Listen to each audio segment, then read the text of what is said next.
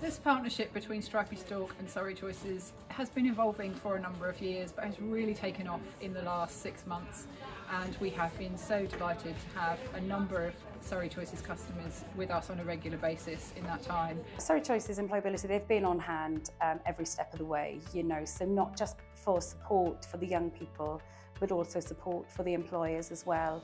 There's never been a time when we felt unsupported. There's lots of support from Surrey Choice and ESS's. Most recently, so facilities management within the council is being outsourced. So our 4 ladies that currently work across the hub sites, Caroline, Sarah, Becky and Nitya, they've had to 2P from Surrey to Mace, Macro now.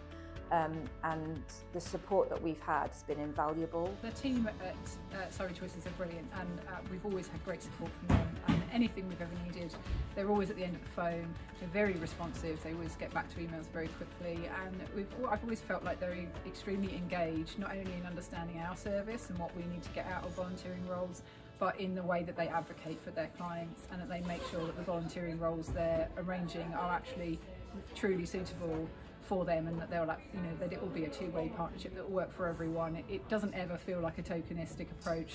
It always feels like they've thought this through, and I just find them to be extremely reliable and just lovely people to deal with. If you are looking for young people to offer an alternative solution to problems, they might come up with something that you've never thought of.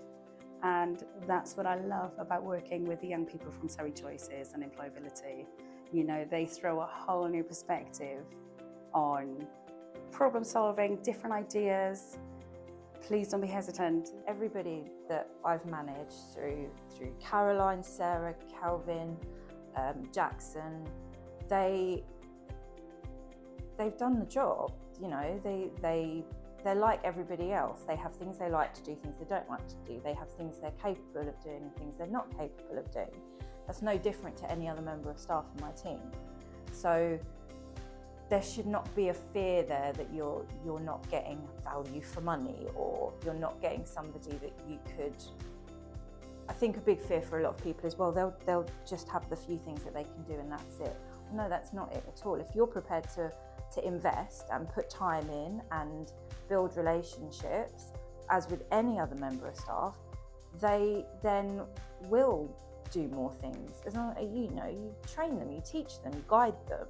You couldn't ask anyone to do something they've never done before and just expect them to be able to do it. That's not, so yeah, I think people shouldn't be afraid. They shouldn't feel as though there's limitations on people that come to us through EmployAbility or Surrey Choices, because you'd be surprised at their capacity